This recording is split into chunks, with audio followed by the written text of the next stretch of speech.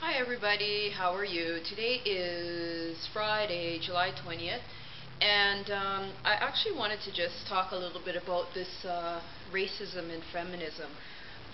First of all, feminism is a discipline that teaches people about how women experience oppression and violence, and it also talks about how women organize towards empowering women in different ways.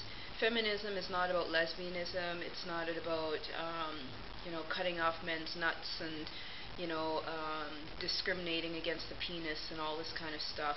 And what it is, it's actually a very good subject and discipline to learn how to become a better person, and also, as if you are a male, to love your female and treat her with some respect.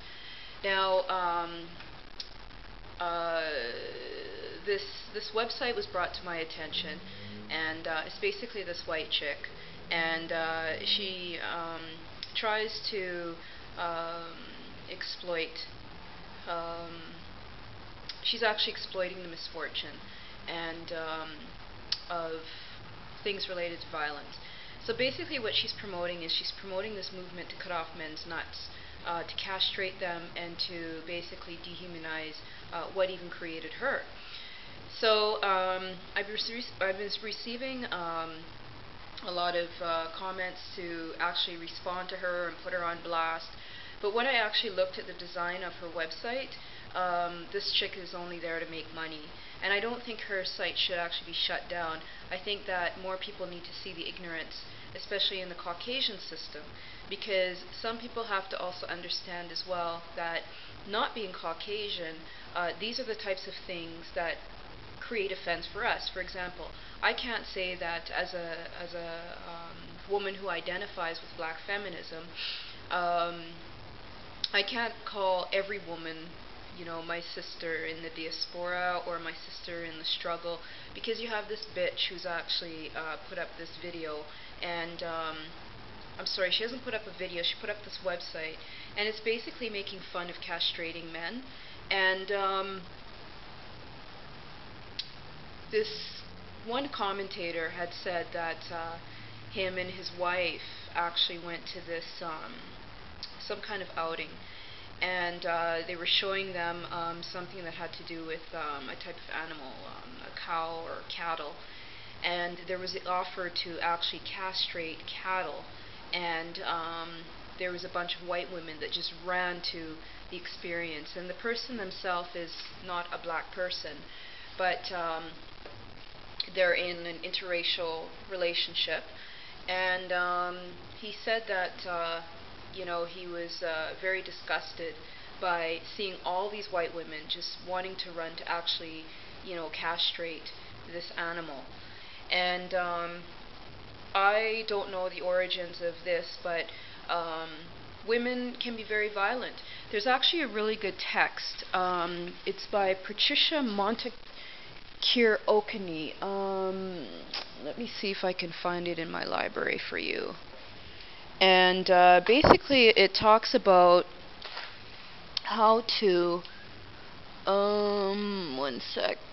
Patricia, where are you? Where are you? Okay, I'm just looking for this text. It's basically an Aboriginal woman from Canada, and she's actually a law professor. And she talks about the violence that women do towards each other, and she speaks about how white women are very violent towards Aboriginal women, and that Aboriginal women, choose not to organize with white women because their tendencies to actually be very bigoted, racist, very problematic, very discriminatory. So it's a really good text. It's I can't even find. But just look at Patricia Okini, and I forget the title, but it's something to the effect, the violence that women do, and you may be able to Google the text, or just, I shouldn't say Google, but go to a university website And look up Patricia Montefiore Okene, or just look on the internet. There's different search engines. There's Google, there's Bing, there's some other ones. And take a reading of her text. Now, I also wanted to point out that there's ethical feminists of all colors of the four directions. So you have ethical red, ethical white, ethical black, ethical yellow, and then of course you have ethical brown and other colors. But there's ethical that can all align in very, very distinct ways. So as a black feminist response to this woman,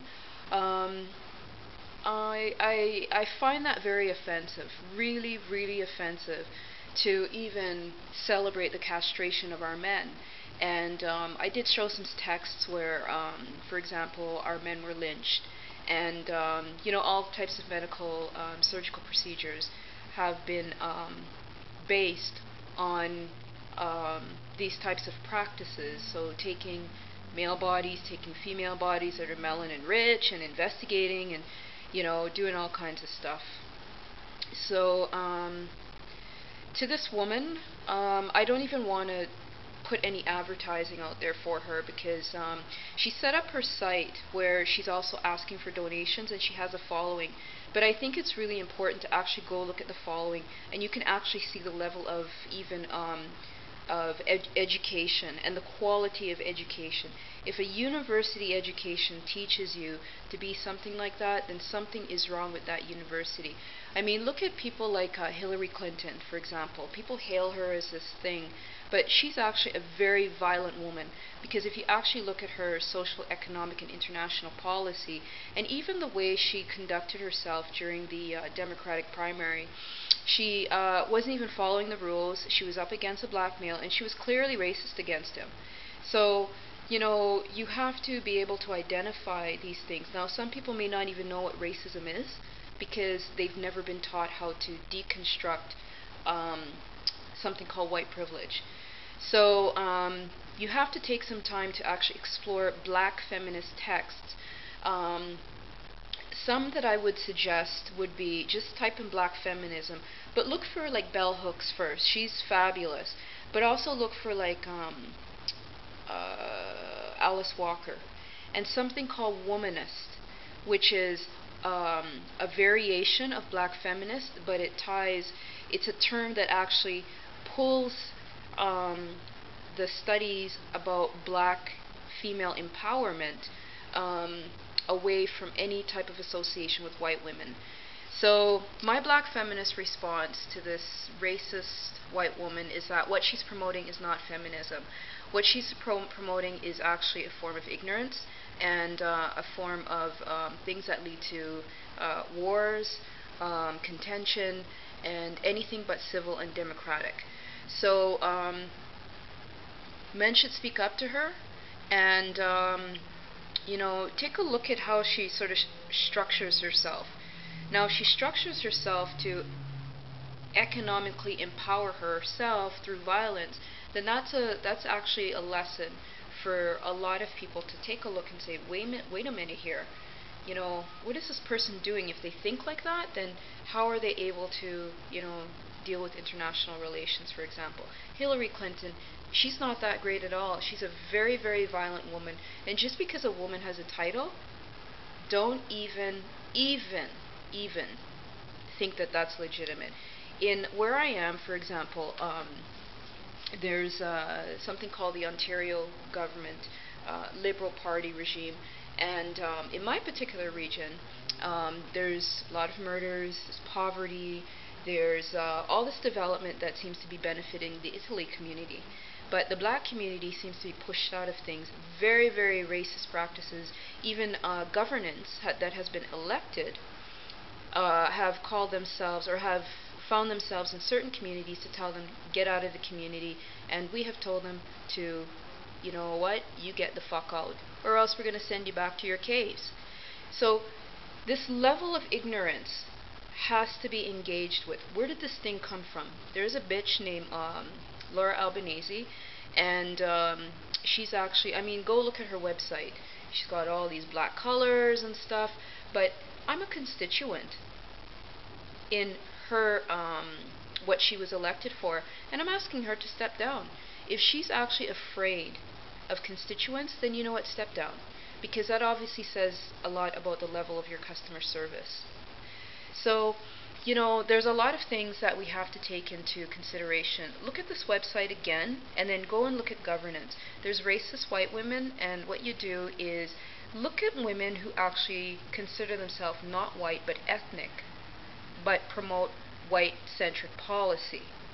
Very sophisticated in Ontario. And try and connect the analysis, but also think about some solutions.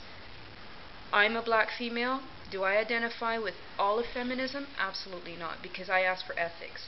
And yes, women from different colors of the indigenous medicine wheel can align in very, very powerful ways.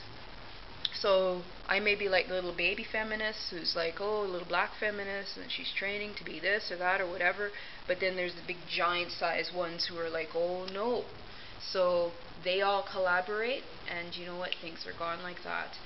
So, and things can be brought in just like that as well. So, with respect to responding to that racist woman, it's just a matter of education. And what we do is we don't get into dramatizations. We actually get into intellectual discussions. So, what would be appropriate would be to actually arrange for an interview and sit down with this woman and have her explain herself, but also have a purpose to it. And yeah, you can get into dramatization, and you know, but you have to be able to feel that. And if you don't feel that something is wrong with that, then something is wrong with the type of human you are. That's my response to racist white women.